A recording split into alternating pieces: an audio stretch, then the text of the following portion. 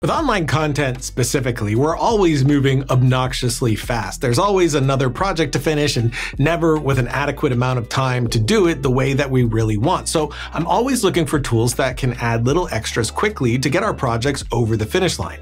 If you make consistent content for YouTube, TikTok, or similar, you know exactly what I'm talking about. So today we're looking at a new set of transitions, effects, and animations that do exactly that. I have a handful of clips here that I pulled from Artlist in this really shitty looking graphic that we're going to make unshitty. The idea is that we're going to use these new first-party effects in Premiere to add a little extra to these clips very quickly. Adobe is a partner on this episode, and I have been a Premiere Pro user for at least 15 years. And with this latest update from Premiere Pro, we are getting over 90 new effects, transitions, and animations. And honestly, it's long overdue, especially the transitions. I've never been a huge fan of Adobe's built-in transitions, but with this update, we're getting some really nice ones, but we'll get back to that. As always, we have the effects here inside the effects panel, but even better, we have this custom dashboard for them as well, which makes it a lot easier to work with. I can click on effects and get them all, or just each section on its own. At first glance, I wasn't doing backflips over these effects. They seem kind of common, but they're really nice once you dig in. So let's take this one here. I gotta admit, I rolled my eyes at a mosaic effect, but there's a lot of flexibility with this look to get some interesting results. If I just tweak a handful of things, I end up with this cool stained glass vibe, or I could duplicate my clip, take the effect off the top version, and throw it into Multiply.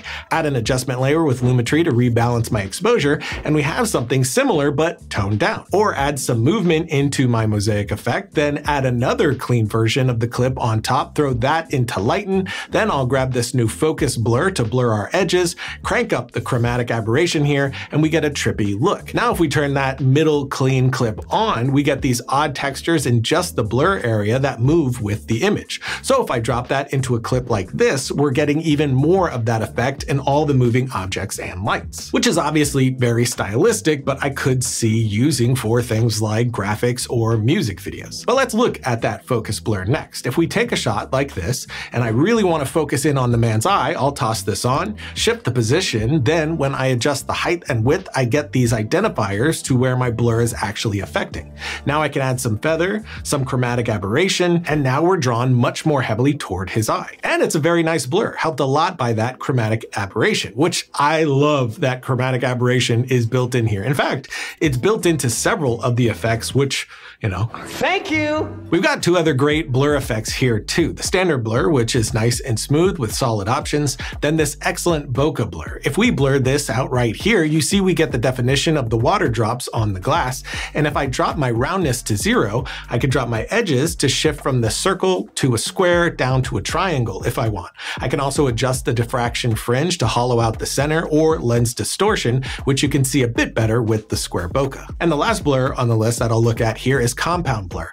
I love compound blurs. Basically, it's a blur that is being driven by another video. Brighter areas blur more, while darker areas blur less. So to show that very specifically, let's take this snow asset on black, place it below our clip, and we get this crazy look. Of course, we can adjust, make it more subtle if we want, or try it on a different shot like this one, since every shot will feel entirely different. I love how it's interacting with the flashing light here, and since it's a darker shot, we're getting a more subtle result as well. Or we could get other assets to drive the blur like this here. This is far more chaotic, so when we throw it on, we're getting this glitchy, blurred mess, which is pretty cool. But again, we do have this surprise me button that we've seen on every plugin, and the best way to show this is with one of the glow effects. Another one of my favorite effects is this echo glow effect. If I add it to this shot here, you immediately see what it does, but it's all very customizable for all kinds of looks. You have steps here to add more or less of that echo, speed, and spin, and since there are so many possible combinations, it's perfect to show off this surprise me button, which really is just a randomizer. So every time I click, I'm getting an all new look. And to be honest, a lot of the times that I'm using effects, I'm sort of exploring to see what I can get out of the image with that specific effect. So this very quick way of shifting through different possibilities is really great to move fast toward inspiration. Obviously, this is another very stylized effect that has a lot of really cool looks and is very music video feeling to me. But again, you have this surprise me button on every single one of these. So if we go back to the bokeh blur, we can tap to see different looks here, or we could toss light leaks on here and shift through those as well. It's a very simple idea, but shockingly useful. One of the main ways that I use effects like this is for graphics. Again, I'm always against the clock, so often I don't have time to really dig into proper After Effects projects and customize something the way I'd really want. So I'll take a graphic like this, which is not even half done and looks horrible right now, then I'll pile on some effects to transform that into something more solid. To do this very quickly, I'll start by adding a bokeh blur. I'm going to keep this subtle just to take that digital edge off. Then I'll add an instance of light leaks, and I'm going to hit surprise me until I get something that I like. Then I'll make that a bit more subtle. Next, I'll drop on Lumetri color just to add some contrast back in. And this is feeling too green overall for me, so I'll add in the new channel mixer and shift this to give me a bit more of a blue look. Then I'm going to add 2 instances of Wonder Glow. The first just gives me a subtle halation type glow on our text, and the second I'll shift to give us a bit of a streaking glow off the text. After that, I'll add a focus blur effect to soften the edges, and I'm going to keyframe the position. I'll shift until only making night is legible, then have it shift to reveal the rest of the text.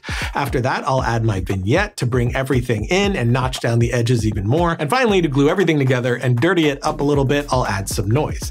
And there we go. If we look at the before and after side by side, the difference really is wild.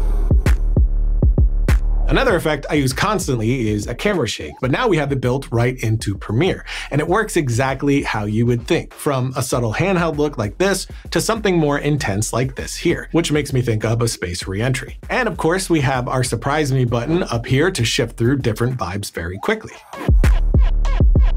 And finally, we have the most needed upgrade with transitions. I tend to lean toward a handful of style of transitions, but there are a lot of nice elements here that I could see myself branching out to a bit. But things like a simple slide in and out is often my preference with stuff like Film Riot. So I'll drop push on here, and I just shift the length of the transition to adjust the speed. And like everything else, we have Surprise Me here and a ton of options. So I can adjust the easing, the direction, add stretch, motion blur, rolling shutter, which is awesome, and my favorite thing, chromatic aberration. I can also change the slide to have the image leave, revealing the one below it, or have the new image slide over the old, or have them swipe like I did before. And the same goes for all the different transitions we have here. You have a ton of options that then have a lot of parameters to customize. I used to use Motion Duck for a lot of these kinds of transitions, and I don't see me doing that anymore. There is more here, like the other motion and title effects, And everything is very fast with no lag, and that's because this is all GPU accelerated, so it'll play in real time after you drag and drop. And like I said, this does come with the latest update of Premiere, and there are other updates as well, like the audio waveforms that update dynamically as you make edits. Hardware acceleration for H.264 and HEVC decode on NVIDIA Blackwell GPUs, as well as support for Canon Cinema Raw Lite and Arri Raw HDE. What do you think? Will you be using these? Canceling your third-party plugins? Don't care either way. Let us know in the comments below, and if you like this episode, do us a solid, like, subscribe, and hit the bell so you're notified when we put up more content. And until next time, don't forget to write, shoot, edit, repeat.